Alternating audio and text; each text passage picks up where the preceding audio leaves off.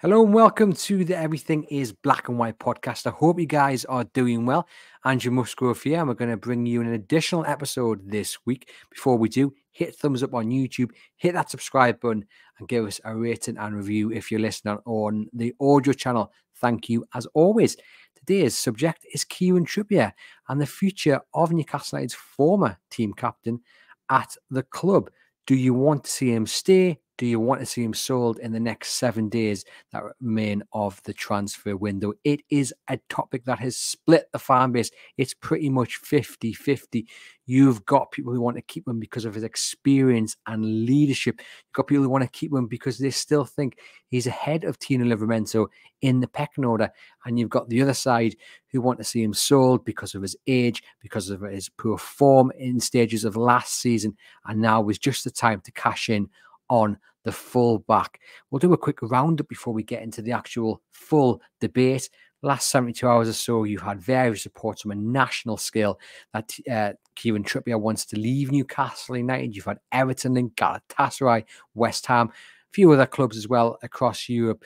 But are they genuinely interested in Kieran Trippier? Well, that remains to be seen. And what of the man himself? Does he want to leave Newcastle United? Those reports stated sources. Of course, Trippier hasn't come out and said anything. Eddie Howe has. It was his pre-Bournemouth press conference today. And of course, it was dominated by Kieran Trippier's future. Should we read a few quotes from Eddie Howe, which will set the tone nicely for this video? I think that's exactly what we'll do. It was the first question that he was asked in the press conference. And he said, the situation is business as usual. Trippier has trained really well this week. I'm surprised by a lot of the stories that have come out. He's a valuable member of the squad. His professionalism has been first class. And then he was asked later on in the press conference about Kieran Trippier remaining a Newcastle United player in this transfer window by the time it closes next Friday, August the 30th. And he said, my wish is Kieran stays here and continues to play for us, but I can never answer with absolute certainty because it's football and the window is always unpredictable. We take every case individually and try to make the right decision. You couldn't get clearer than what Eddie Howe has said there. My wish is Kieran stays here and continues to play for us. That is Eddie Howe being as clear as day. You know, he wants Kieran Trippier to stop at Newcastle United. I guess it comes down to his first team future, doesn't it? I think that's what Kieran Trippier will be asking Eddie Howe. Am I first choice right back or not? Is Tino Livramento ahead of me in the pecking order? Now, Tino Livramento, of course, started against Southampton. And I think many people took that as a nod that Kieran Trippier was on his way out. But actually, on reflection, I'm not too sure. Now, you guys will know if you've listened and watched this podcast religiously, I've been banging the drum for Tino Livramento to be Newcastle United's first choice right back for months. I made that prediction this time last year that he would be, and I was happy to have been proved right that he started against Southampton because I think he's earned it. I think he's shown he is the player for now. But one of the other quotes from Eddie Howe's press conference has left me wondering, did he pick Tino Livramento because he fancies Tino Livramento as first choice? Or did he pick Tino Livramento because he didn't feel Kieran Trippier was fit enough? Now, he did say today in his press conference that Kieran Trippier, he's trained really well since he's come back from the Euros. I think he's only had 2 weeks of training, hence the reason why he didn't start last week.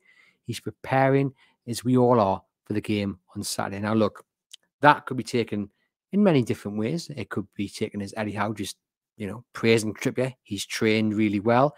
But I take that is Eddie Howe laying the groundwork for him to maybe return to the starting 11 against Bournemouth. I'm going to say here right now, I would not be surprised if Kieran Trippier started against Bournemouth on Sunday. I think the line there, he's only had 2 weeks of training, hence the reason why he didn't start last week. So he's not saying Livramento started because he's first choice right back. He's saying Kieran Trippier didn't start because he's not fit. And for me, again, reading between the lines, interpreting it in my own opinion, that suggests Kieran Trippier is still his first choice right back. We'll know more, I think, on Sunday when the team news drops.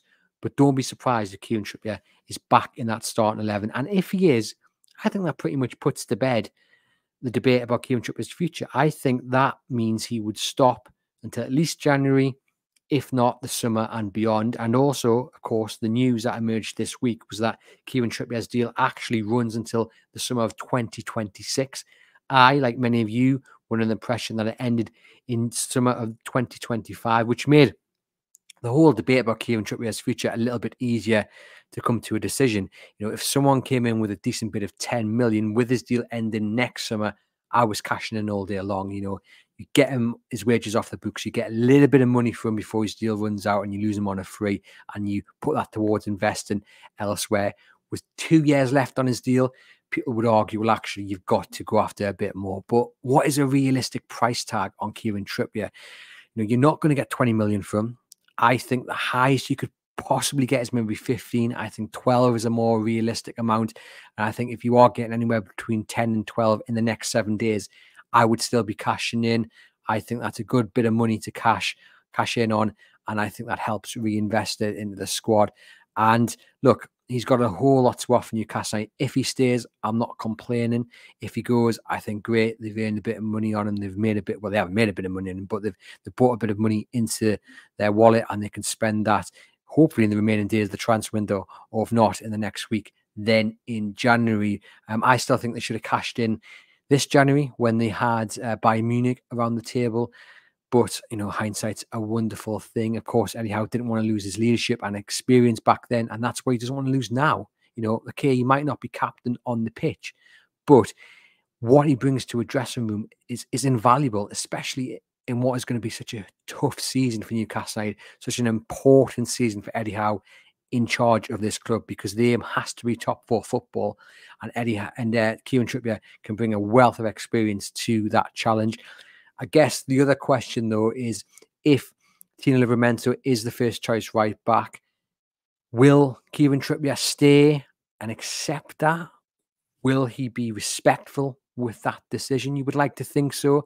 You know, since he signed from Atletico Madrid, he's been nothing but professional. He hasn't kicked up a fuss. He hasn't caused any problems. I mean, he has been playing week in, week out.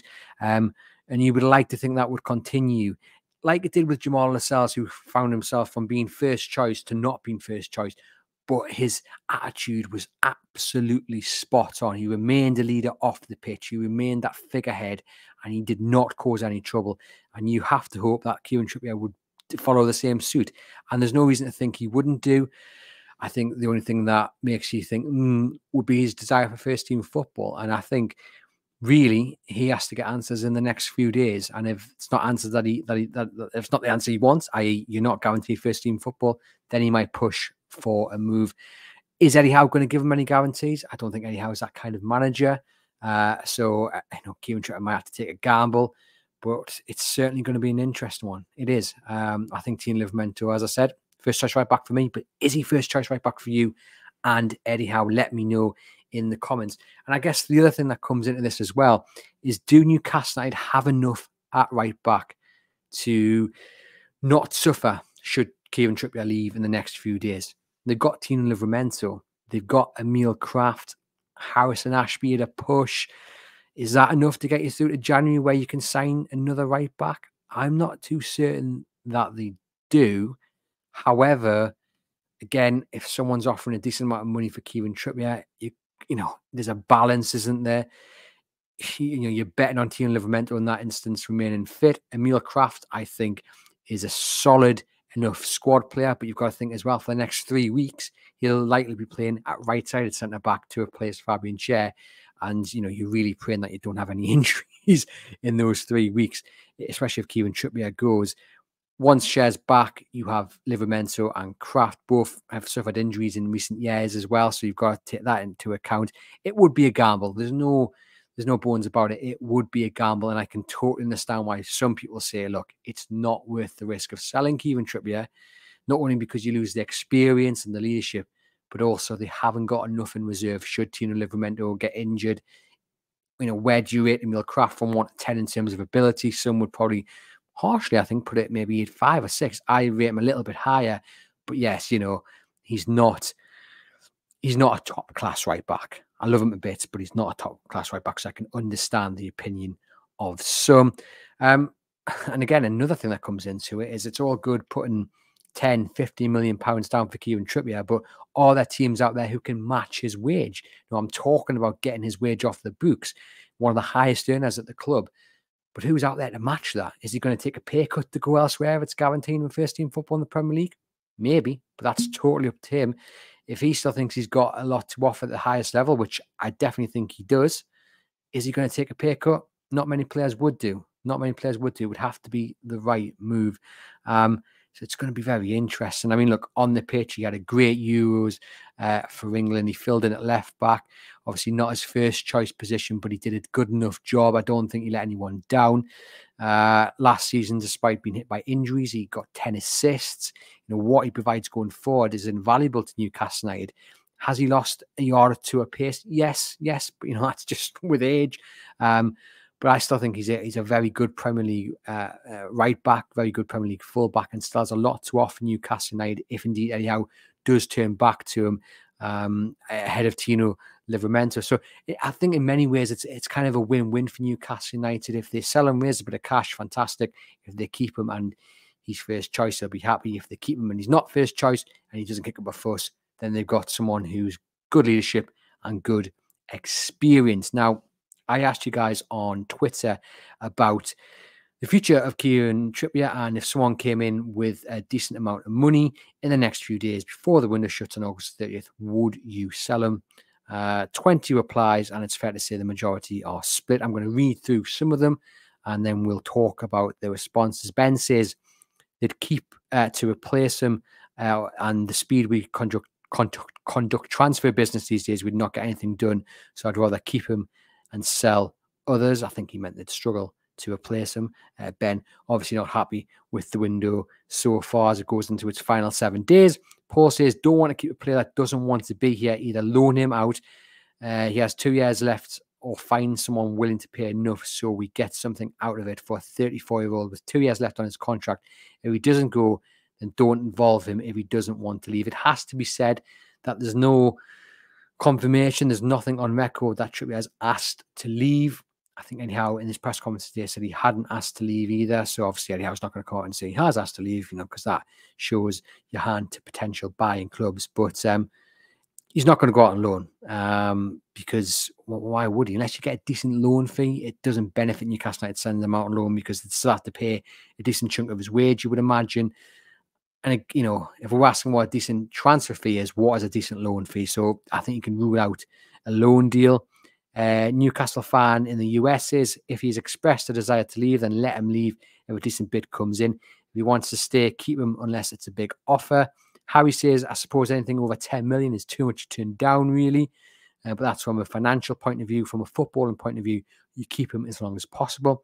Christopher says, from an attacking point of view, he is head and shoulders above Livramento for me. I don't fully trust Livramento's placement too. I'd keep Trippier every day of the week.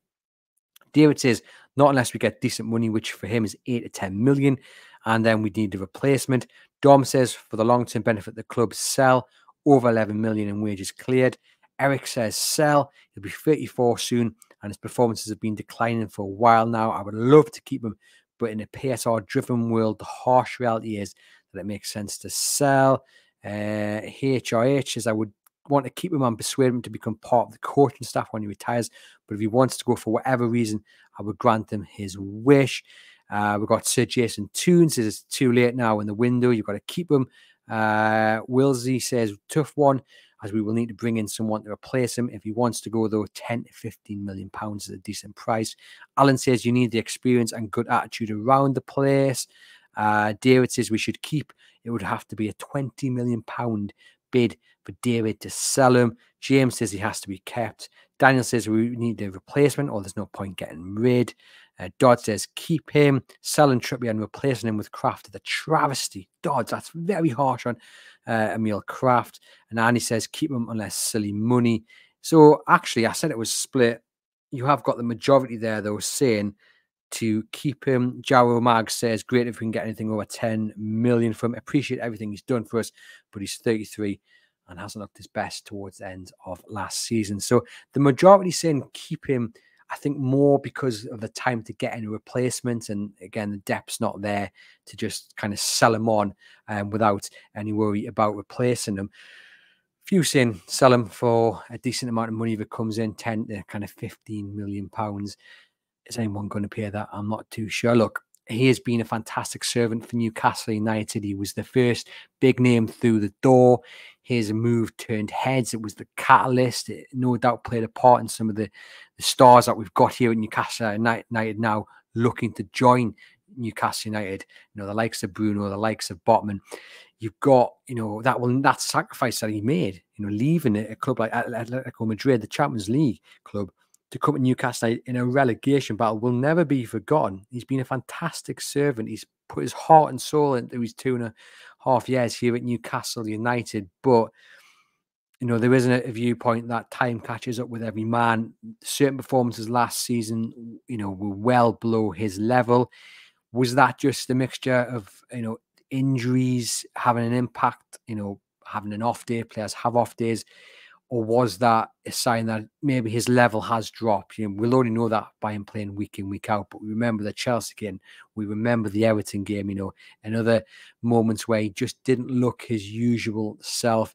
Whether that is something that is long term and now kind of part of his game, we'll never know. Like I said, the Euros, he did okay, but it's just whether now is time to move on. I suppose, you know, if he did move on, his legacy would be intact. You know, he would be well remembered every time he returned to St James's Park for being that first big name to come, for setting the standard in terms of training and attitude and just quality on the pitch. You know, he's been unbelievable.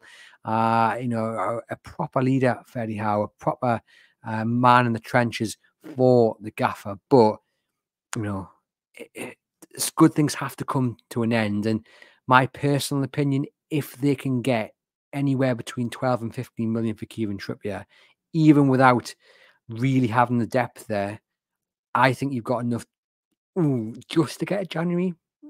You know, you're betting on Tino Livramento not to get injured, and it would be a gamble, as I've said. But I think anywhere between 12 and 15 million would be too good of a deal to turn down in a world, as quite a few people said in the comments there, where PSR is king and every penny counts. And you never know, they might be able to get a sneaky loan deal in at right back just to offer some cover.